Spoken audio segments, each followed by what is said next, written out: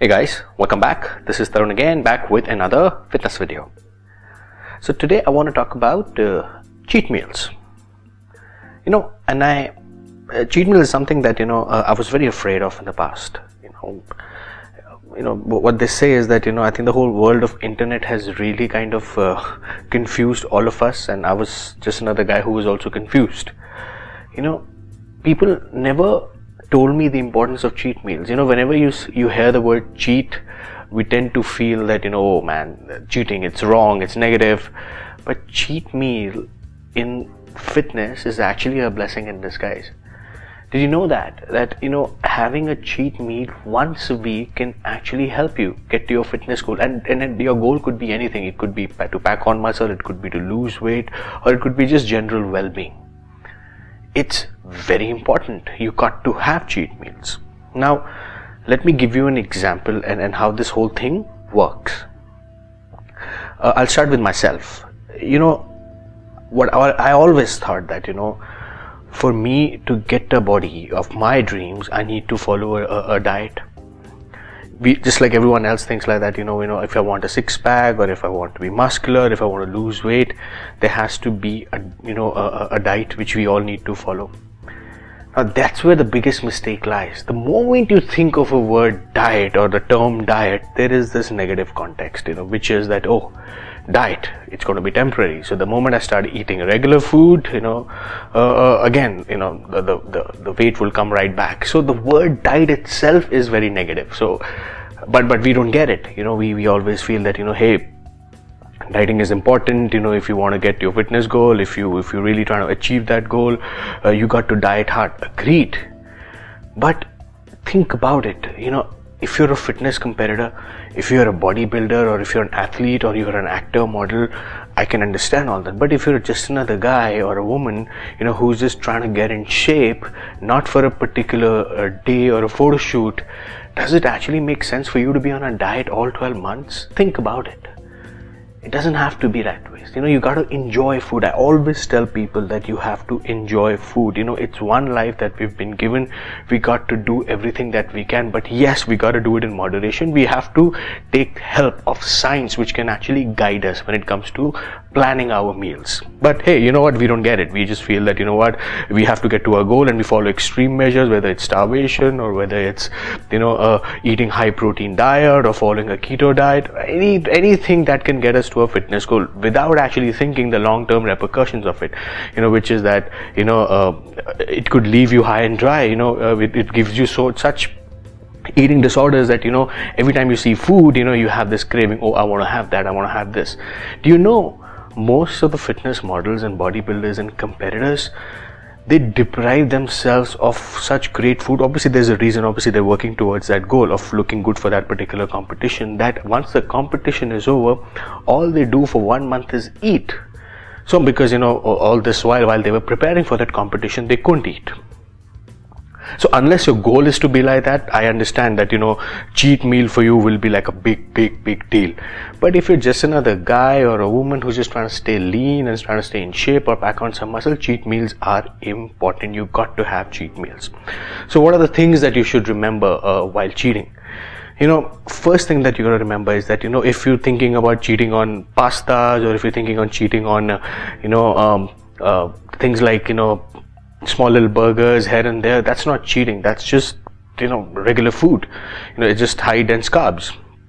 You got to plan your cheat meals. Let's say, for example, if you're sitting on a Sunday today, you got to plan your next cheat meal for next Sunday. And cheat meals, if you were to have a cheat meal, not a cheat day. I've seen people going crazy all throughout, on a Sunday or a Monday, whenever the cheat day is, and they eat everything they can. That's the worst thing you can do. That's extreme.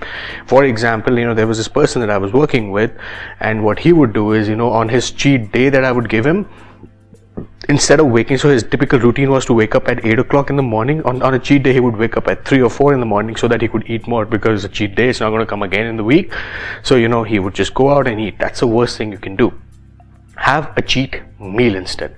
And when is it going to cheat meal? Cheat meal has to be in the afternoon. When you wake up in the morning, when you exactly know that you'll be putting too much of food into your system, you can obviously have a lighter breakfast, because you already know that the afternoon is going to be a different food altogether. So you can plan that ways. Plus, on that cheat meal, you really don't have to control yourself that, oh, I have to eat in moderation. No, just let yourself go. Eat whatever you want to. For example, when I have to cheat, what I do is I pick up my meals. On 1 week, I say, you know what, I'm going to have chola bhatura. And I pick up like 3-4 chola bhatura. The chola bhatura, for people who don't know, it's fried maida backed by some sabzi of chana. Amazing.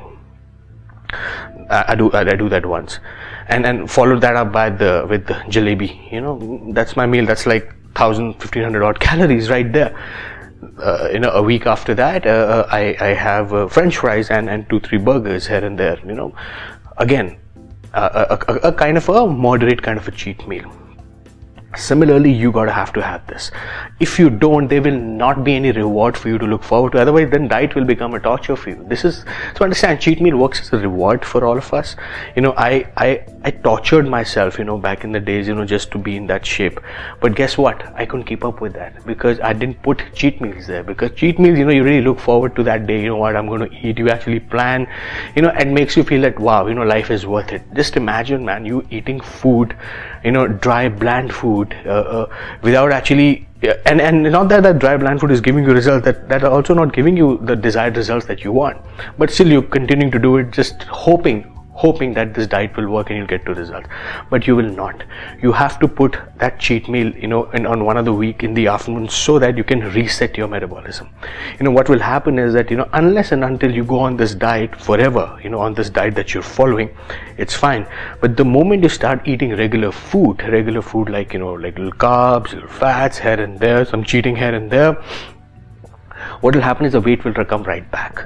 Plus, you'll develop this eating disorder that, I remember when I went on from a clean diet, I started indulging here and there. I used to get upset stomach. I used to poop a lot. I used to get stomach cramps and stuff like that because my body wasn't used to it. So it's always a good idea to treat yourself with a cheat meal every week. It's not going to do you any harm. It will only do you good. So should you have a cheat meal? Yes, you should. And I'm not going to tell you the recommendation how you should have the cheat meal. The only thing I would tell you in having a cheat meal is just have it in the afternoon instead of in the night, man. Because in the night, chances of you burning are a lot lesser. In the afternoon, you can get away with any damn thing which you want to eat. Don't deprive yourself of food, man. I always tell you this, and I'm going to say that again. Fitness is not just about the end goal. It's about the process. It's about getting towards that goal. So focus on that. Enjoy it, man. You don't have to torture yourself and punish yourself every day by not eating all this. So I hope this clears all the myths about cheat food. I would urge all of you to have those cheat meals every week, but don't have it more than once. Then obviously it's not a cheat meal anymore. It's become of a regular diet. So have that. It's really going to help you. So any one of you who have any questions around cheat meals, any one of you who wants to start a discussion around it, feel free to reach out to me on my Facebook or on my YouTube channel or even on my WhatsApp, and I'll be happy to take this discussion forward. So until we meet again, see you.